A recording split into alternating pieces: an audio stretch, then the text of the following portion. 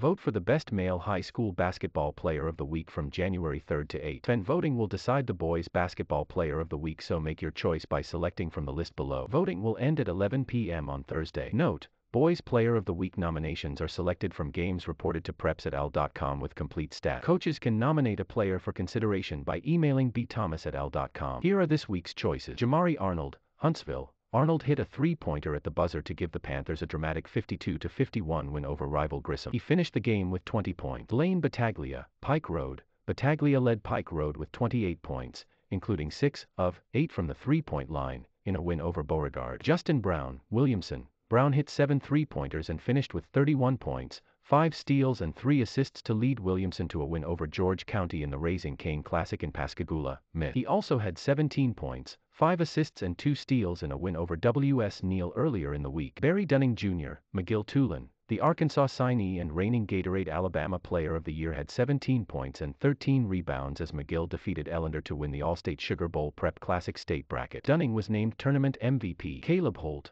Buckhorn. Holt had 22 points and 11 rebounds as Buckhorn outlasted Mae Jemison 56-51. Kolby Horace, Spanish Fort.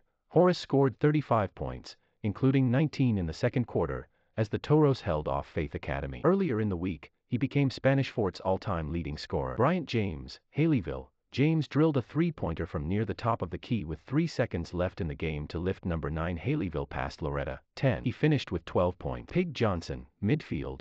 Johnson had 45 points, 6 rebounds, and 5 steals in a 77-68 victory over Anniston. Haaziq Loftin Jr., Chickasaw. Loftin Jr. scored 31 points as Chickasaw held off Bayside Academy in OT. Kiah Key Holt. Key scored 22 points, including going 4-for-4 from the free throw line in the fourth quarter, as Hartzell defeated Coleman 67-60. Braden Kyle, Decatur Heritage. Kyle poured in 29 points, grabbed 17 rebounds and had 6 assists in a 76-46 win over Lindsay Lane. Chase McCarty, Westminster Christian. McCarty hit 7 three-pointers and finished with 33 points in a 57-48 win over St. John Paul II. Win Miller, Vestavia Hills. Miller had 19 points and 5 assists against Oxford and 20 points, 5 rebounds, and 5 assists against Hewitt-Trussville, both Vestavia victory. LeBaron Fillon, Baker. The sophomore scored 26 points as the Hornets won their 11th straight game, defeating Davidson 68-53. Wesley Roberson, Thompson. Roberson converted 2 of 3 free throws with 0.6 seconds left to lift the Warriors over Hueytown. Roberson finished with 21 points. Corey Stephenson, Hueytown.